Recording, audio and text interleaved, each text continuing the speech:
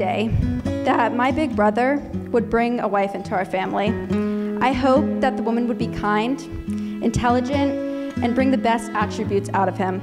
I did not know, however, that this person he would bring home would also quickly turn into a best friend and a sister.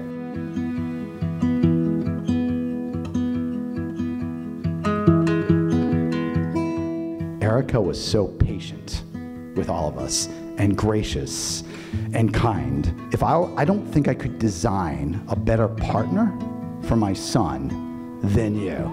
You really compliment him in so many ways. So Ari and I are really delighted to welcome you to the family.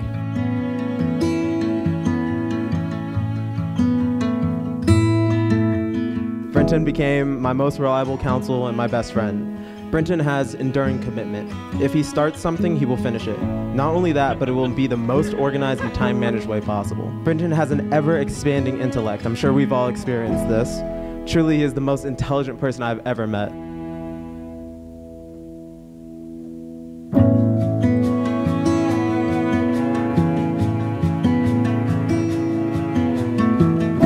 In the name of the Father, and of the Son, and of the Holy Spirit. So welcome on behalf of Erica and Brenton into this place in a moment that's sacred to them, but also that I would like to suggest that is also sacred to all of us.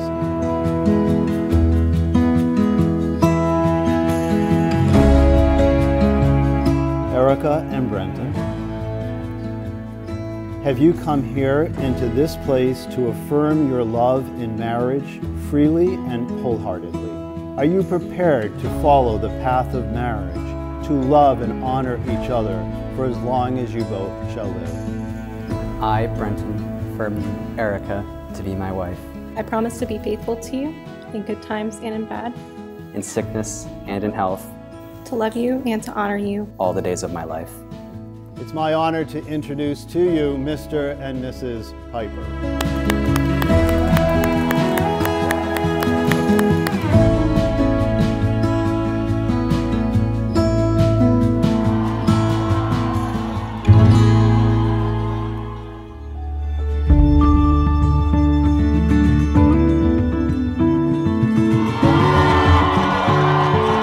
Erica and Brenton, just want you to know that it's not your accomplishments as individuals that are most impressive.